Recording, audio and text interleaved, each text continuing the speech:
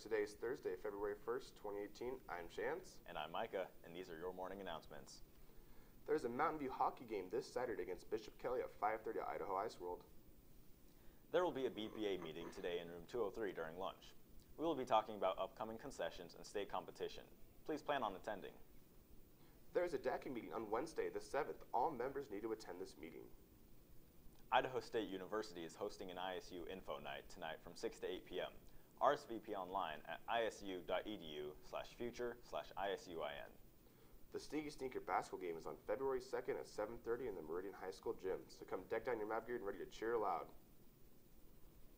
Hey Chance, I think it's time for weather. Oh, let's go to that. Good morning, Mavs. I'm Ashley Hunter, coming live from Cable 14 News.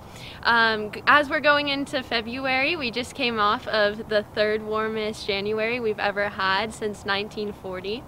And we're just going to keep rolling in with the spring temperatures, with the high being 49 today. Right now, it's currently 34 degrees, and our low will be 38. And then we're going into a beautiful weekend of the upper 50s with partly cloudy skies. Back to you guys. Thank you, Ashley. And remember, Mavs, bundle up. Yes, thank you. Hopefully it gets warmer from here on out.